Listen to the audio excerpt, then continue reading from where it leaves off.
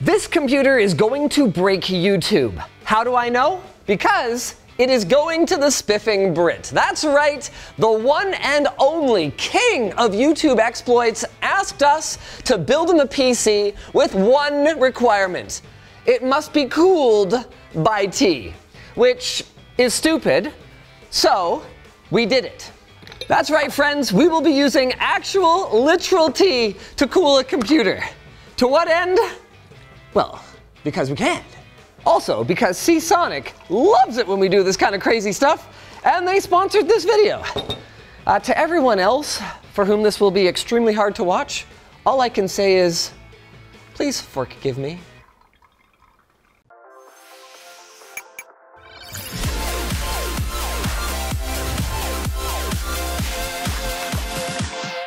The first step of building a tea PC is, of course, making yourself some tea. Here we have some Yorkshire tea from Taylor's.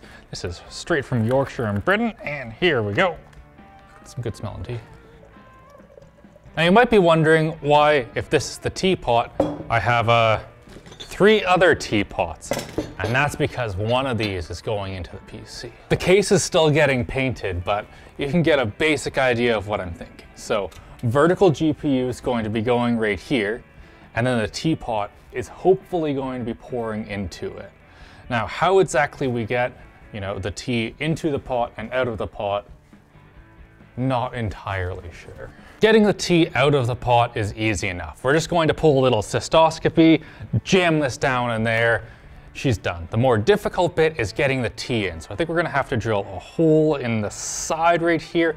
I have no clue how it's gonna work. I have this diamond drill bit. I don't know. If that doesn't work out, I also have an aluminum teapot, and that's really easy to drill into. According to the instructions, you want a stream of water and to start at a 45-degree angle and then turn it straight. How that'll go, let's find out. Sorry, teapot. Okay, it's working. Wow, that just worked. That was way easier than I expected. Whoever would have thought that just reading the instructions and buying the right tool would work. As for the other hole, I'm just gonna apply a little bit of lube here. Oh, it just went right, wow. This is going so much better than I expected. I haven't quite decided yet if this is going to be the reservoir or just a spot that water goes through, but we can worry about that later. The hard bits are done. There's a hole in the side, and we have a tube coming out of it.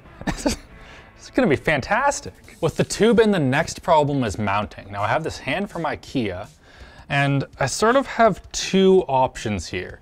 The first is to hold it like this, chop the base off, and make a mount so that it attaches to the top of the case. And then it can be held something like that and pour tea down into the GPU. Now, I'm a little bit concerned about, just all of this staying together and a teapot ending up somewhere in between, I don't know, falling out of a FedEx truck in the middle of the Atlantic. So instead, I think we're going to hold the teapot like we do here in Canada, like this, which is definitely a thing that we do here, and it's not just way easier to put it on like so. How's that? For the GPU, we're going with PNY's RTX 4090. So this thing is an absolute beast. 24 gigabytes of RAM, don't even have to worry about Skyrim mods filling up all of that. Now, PNY did have some very, very tough stipulations that we had to follow. They said, we'll send you a 4090, but only if you also use 32 gigabytes of our DDR5 6200 megahertz and our 2 terabyte PCIe Gen 4 SSD. Jeez, twist my arm, guys. I wish more people had stipulations like that, jeez. First step of water blocking a GPU is just remove all of the screws and then just very gently pull up on the PCB. Oh dear. Oh. Just like that. For the GPU cooler, we're going with the East Block GPX from AlphaCool, and this should fit. They're not entirely sure. It's very early days for water cooling RTX 4090s, and because NVIDIA's are assholes, they don't give their partners boards early. Cannot wait for tea to just clog these micro fins. It's gonna be so beautiful. Next, you have to apply the thermal pads to your GPU block or to the GPU itself. For For thermal paste, we're going to be using Thermo Grizzly's Cryonaut. This stuff is fantastic. And there we go, we have a water-cooled GPU. Now, AlphaCool did warn us beforehand that PNY's version of the 4090 is very slightly different than the Founders Edition. It has this just, what is it, like ½ an inch of PCB on the back here, just so they can have their RGB headers. That's the only difference, and I think it's fine. Oh, guys, Nicholas has been working on the paint for this case for the last couple of days, and it has turned out so good. Take a look at this right here. Oh, heck yeah. And all it cost us was the Irish viewers on this video. Let's see if we can get all the parts in here. First thing to go in is this motherboard. This is the Z790E Strix from Asus, and it is a frickin' beast. And also, this one has a feature that most motherboards do not. Take a look at this, Andy. It is positively covered in Vaseline. Just, oh, she's a real greasy boy. Look at that. This is because we kind of set Tom's stuff on fire just a little bit. Go watch that video, it's hilarious. Next up is our CPU. We have this Core i9-13900K, and we verified the quality of it, making sure that it'll go up to 6.4 gigahertz. She's really quick. Look at the fins on this, Andy. What an absolute monster. Holy crap. Look at that. The basic plan seems to be coming together. 360 rad there, 420 that's going up in the top. We've got our pump res combo that's gonna be hidden down here. I kind of want to make it seem like the teapot's a reservoir, even though for practicality reasons it's not. Teapot's up here, but we have a little bit of an issue. Yeah, there's all of this space down here where you normally have a pump res combo or something like that, but instead it's just kind of empty. I was doing some exploring of what to try to do in here, and we might actually be able to just take off the back of this box and slide it right over top of this. Obviously I can't do it with the actual box, but it'll look hopefully fairly similar. I decided that using the hand to mount the teapot was a pretty terrible idea, and I also decided that me designing it was also a terrible idea. So Tynan did. Yeah, at least for the first pass. Made a nice little adapter. So first thing, it appears to actually hold the teapot, which is great. The next part is figuring out exactly where it's gonna sit and how it's gonna look. That might be a little steep. We should also check clearance on the fans. Oh, yeah, that's a problem. I don't even need to check to know that that's a problem. Okay, that's good to know. All right. More iterations to go. Here Yay! It turns out that planning a loop around a teapot is actually kind of annoying. First of all, this thing's rather big, so just physically fitting it in the case took us roughly this many tries. Now it goes in pretty well. You can come over here and have a look. Only problem is this tube in the back very slightly hits it. But that said, we can start planning out everything else. Another problem with designing around a teapot is that everything in here is directional. So water has to go in there, in here, out there. I originally planned it in a way that makes a lot of sense for the water cooling bits, but it turns out that that would have the water going up into the teapot, not acceptable. Had to completely redo all of it. All of this it's gonna be a bit of a mess, but I think it's all gonna be worth it when we see the tea go right into the GPU. It's gonna be so beautiful. One other very fun thing about this build are these fittings. Now these are from iBuyPower, and they're little shark bite fittings. These are prototypes, they don't exist yet, but maybe if you guys like them, they'll start actually producing. In my testing, these things work really well. So you can just push it on like so. Yep. It's on there nice and good, and I can just pull on this so hard. Yeah, it does not want to come off, but then you just push the fitting in a little bit, shark bite comes undone, and boom. We'll be doing hardline and water cooling the same way that we always do. Cut a piece of tube that's a bit too long, stick the little noodly boy in the center so that you don't get it too warped. I recommend putting a little bit of water on this just to sort of lube it up. Then heat gun, bend it, sand it down to size, and we should be good. When our next print is done, it looks like everything's going to work out water cooling wise, but it is going to make it very difficult to get access to everything else, which means I think it's time for us to talk about our sponsor, Seasonic. Ugh. Going in this case is the Prime TX 1600, and this thing is a freaking beast. Like, just, first of all, look at the size of this box, and then look at the size of this boy. I don't know if you can see in here, but look at the size of those high side caps. What an absolute beast this thing is. As I'm sure you guys already know, we absolutely love Seasonic here. They're brave enough that they sponsored a video where we bought just an absolutely massive power supply tester to test their power supplies against everyone else. That's how much they believe in their stuff. It comes with a 12-year warranty, and I personally have a Seasonic power supply in my case, and also just a Seasonic case, which is also really good. Maybe check that out as well. Anyway, should we put this guy in there? I guess it won't be permanent. We need to find the acrylic panel that goes right here, but what a beast. The Prime 1600 does come with these excellent black cables. They feel really durable and are much better than the ketchup and mustard that you had in the past. But what they don't scream is, I worship the Big Ben. That's why we got these cables here. Ugh. Have you ever seen such a British 24 pin? We're in really good shape today if our newest print just works. It has been fantastic to have such fast printers here. We have the Bamboo Lab X1 Carbon and also the big old Pantheon, Pantheon printer. By using both of these, we're able to rip through 6 prototypes in a day. With any luck, this guy right here is our final print. This clears the tube right here. We are in good shape.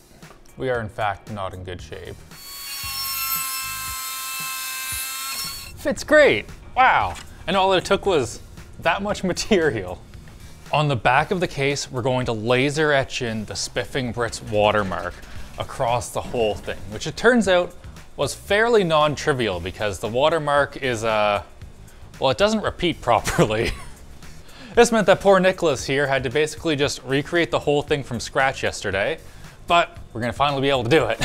One other really smart thing that he did is instead of having the watermark on an angle, we're taking the whole back panel and putting that on an angle so that the laser, when it cuts it, isn't going to be leaving any fuzzy edges. These lines should be real nice and crisp because that's the way the laser's traveling. Looking at it, getting this teapot in there is going to be rather difficult. We have a bit of an order of operations problem. We planned on just bolting it in here, but there's kind of an issue where in order to bolt the teapot in, we need to remove this radiator, but in order to get this radiator in, we need to remove the teapot. So yeah, that's a bit of an issue. To solve that, we're going to be using these little guys. They're called heat set inserts. So this right here, basically you stick a little soldering iron up its bum, and then you just press it into the plastic there, plastic melts, and then once the plastic has, dried, you have a little fastener in there. This will require some small changes and all of our holes to be completely accurate to where they need to be, but all of that's very doable and we need to do another print anyway. Final V2 of the mount seems to have worked. To hold the teapot in place, we have a rubber gasket, an acrylic piece, and a bunch of washers. It worked! Now you might have noticed that the GPU is gone. That was so that I could easily attach things like the RGB headers and the front panel I/O. GPU is going back in now, and the connectors that are behind it are not gonna come out because I have just covered them in hot glue. There's nothing worse than having super fiddly, hard to get connectors behind a water-cooled GPU. Absolute nightmare stuff. To attach our soft tubing, we're going to be using server grade fittings from AlphaCool that also have shark bite fittings in them. This is so dumb, Oh yeah. but like so awesome at the same time. Are we gonna run tea through it? Yeah. Yes! Green tea or what? No, English breakfast, right? Yeah. I have to get this little chain of fittings in there. Somehow it's all covered in Vaseline now. Oh, God. This is all in here. And if I can just get this tube inside, look at this, Brandon. We have a PC with a teapot in it. I'm sorry, dear viewer, but my plan was to lie to you. Just fill this whole thing up, prep everything, make sure all of it's good to go, so then later when we're filming, we could just fill it with tea and it would all work fine. Problem is, things have not been going so great. You see this leak tester here? Well, it very, very slowly has been losing air, and I have no clue from where. Last night I spent the better part of 2.5 hours just fiddling with the leak tester, trying to figure out what in here possibly could be leaking. I have absolutely no idea. It's the slowest leak ever. Like, doesn't even move if you just look at it. Tried 2 leak testers, that's not the problem. I'm just gonna fill it with water and see where water comes out. Because we basically know this is going to leak, I'm leaving the power supply out of the case, and the only thing that's powered is the pump. Yeah, let's just leave it like this for a couple minutes and see if we find any drips. Are we dry? Oh, good, we're dry. I figured it out. It wasn't too bad. Turns out just this fitting right here needed to be a little bit tighter. And by a little bit tighter, I mean a lot tighter. I just had to absolutely send it with these pliers. She's all marred up, but it's back here so you don't see it. It's totally fine. Anyway, loop's together, loop's not leaking anymore. Let's set her up, tidy up the back a bit, and fill this thing with some tea. I don't know why, but for whatever reason, RAM will only work in the first 2 slots, so the A channel, and also it only boots in slow mode. I was having a bit of issues with this motherboard and CPU beforehand, but I was able to just downclock the RAM a bit and it was fine.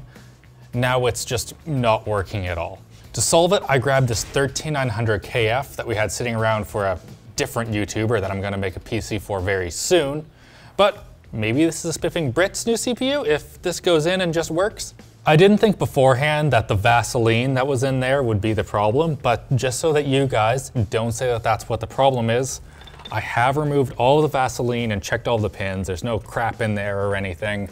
I'm guessing that there was something wrong with just the memory controller or the pins in this, and just how it was mounted slightly differently with this CPU cooler was enough to knock her off kilter totally. Well, here's where we find out if things are bad or catastrophic. Catastrophic. Fortunately, nothing actually got wet there besides the case and the table. Let's try this again.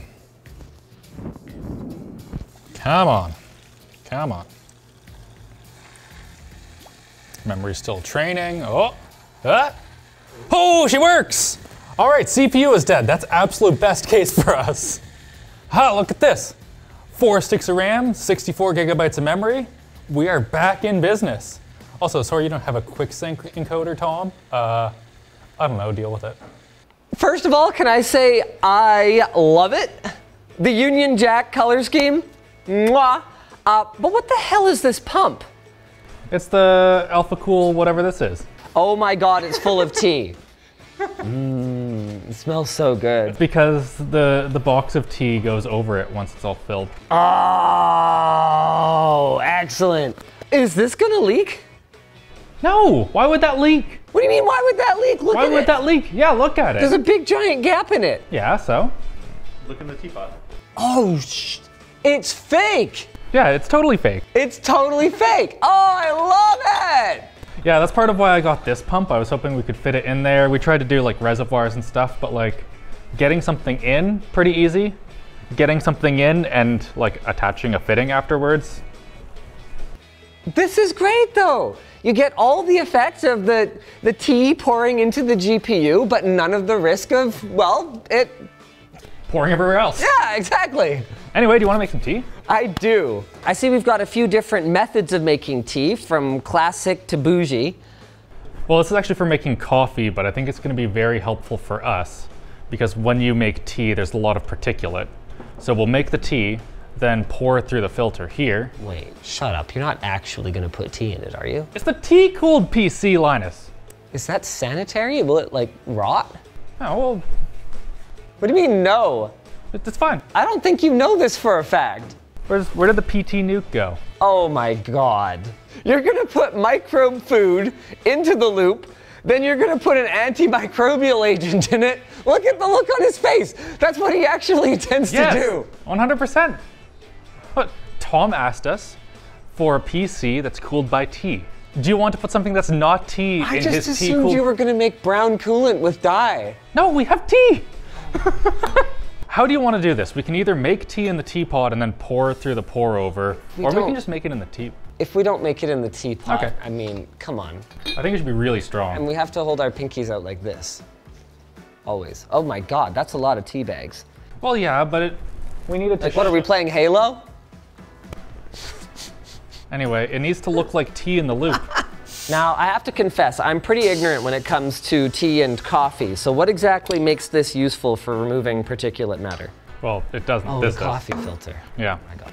I thought there was something special about like the shape of it or something. I mean, look, okay, you showed me a fan that works by vibrating a thing and a cooler that works by vortexing air. So if you told me there's a special shape that gets the particles out of coffee, I'd have believed you. Nope. That looks pretty strong to me.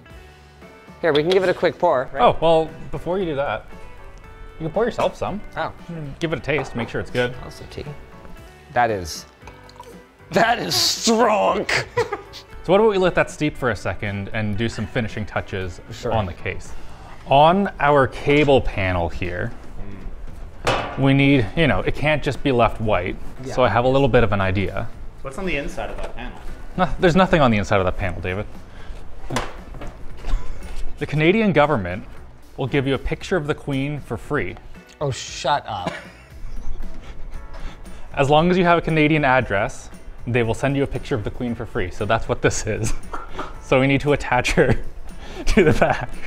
Oh God, no! I haven't told the viewers this yet, but there was a mix-up in our fittings. Oh. So we have custom-made fittings. These are the first 30 in existence in this computer. Cool. But they screwed up and sent us the wrong ones. The correct ones just arrived right now. They're exactly the same, except these ones have tiny little teacups. Oh my And Spiffing Brit logos on them. These are amazing. I think we can do it. I think we have to do it. Yeah, we have. What choice do we have? We have to have the T ones. Okay, well that was quick. That was easy. You know this is wider, right? No, it isn't. It's fine. Yes, it is. No, it isn't. It is. Well, but like the bits that matter aren't. Wait, what is this? What is it? Where's it? No, you're not supposed to look at For that. the potato famine. You're gonna put that in the Brits PC? No, that doesn't, no one talks about that, Linus. We're just sweeping it under the rug? One thing. Before you do that. Oh, you got, that's boiling water, Alex. Yeah, well, you're supposed to use the gooseneck, but I didn't. So just do that. Let that go through. Oh, because then you get all of the flakes off the filter. Papery taste. Goes away. Oh, the taste. Yeah, the He's taste. not gonna drink it, Alex. Well, I don't know. I can't live knowing that I sent the Spiffing Brit some papery ass tea. This is extremely hot tea. Hopefully our CPU doesn't shut down due to overheating before the radiator can cool it off. There you go. Oh, yeah. We ready? Are you guys ready? We need to get slow-mo of the tea pouring out of the teapot, so we gotta.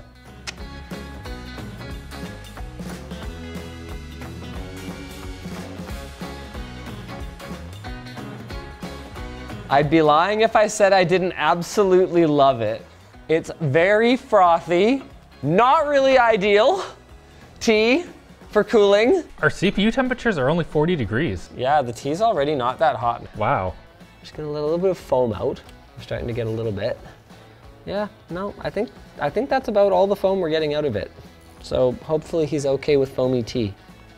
Now you can never say we didn't give you head. And Time for another adventure. We're taking out the funnel now. Ah, you said this was gonna be so spicy, Alex. We got this. We've seen so much worse than this. Oh yeah, that's actually fine. I do have to wonder how much performance we're giving up compared to water. Did you take a before or? No. No, okay. Ooh! Oh, that looks so cool! Wow! Holy crap, this is amazing. What was the laser doing just now? It was engraving it. But how did? Go easy. Oh, go easy. This is why I asked what the laser was doing.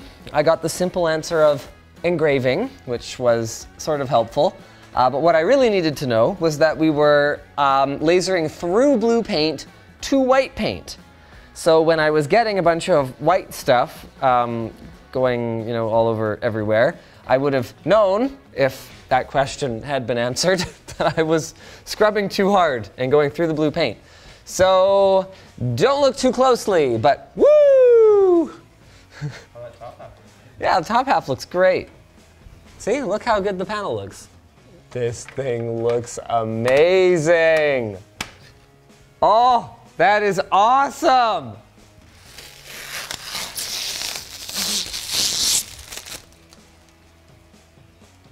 Wow. What I wanted to test was how many blocks of cheese we can spawn in at once. Luke did this test a while ago with a 5820K and was able to get 8,000 rolls of cheese. All right, 1,000 blocks of cheese. There we go, all right. All right. 1,000 blocks of cheese, not Rock too bad. on. 2,000. Should we just do a couple more? I would 1,200, you know? Wait, what? What the crap? Did you just put down 4,000 blocks of cheese? Yeah, 4,000 blocks of cheese. Is our computer even stable, Alex? It needs more tea. Okay, 1,000 cheeses. All right. We did 1,000, no right. problem. Really? Can't do 2,000 cheeses. Well, how did Luke do so much cheese?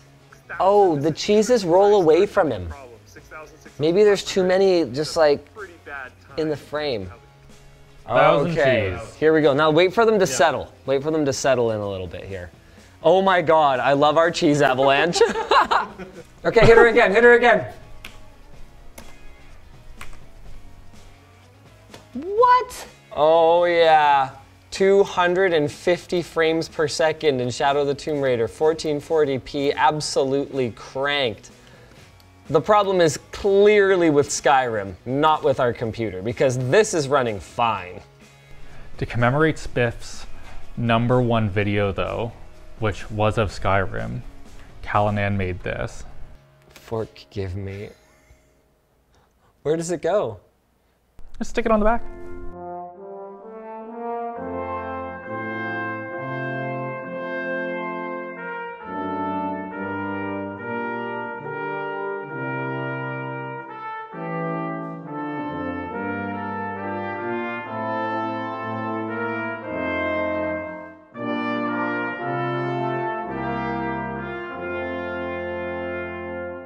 Enjoy your computer! Hope you love it as much as we loved making it, and as much as we love our sponsor. It's Sonic. Oh, it's Sonic. So they just sponsored the whole video? Yeah. Oh, well, they make great power supplies. It'll be probably the most reliable thing in here, given that everything else is cooled by tea. They offer up to 12-year warranties, up to 80+ titanium efficiency, and units everywhere from the most affordable to the most overpowered on the market. No matter what you need to power, Sonic has got you covered. They really wanted us to show off that it was actually running in the computer. Oh. So here it is. Sonic. If you guys enjoyed this video, you might also enjoy the build that Alex worked on with NerdForge. It is incredible.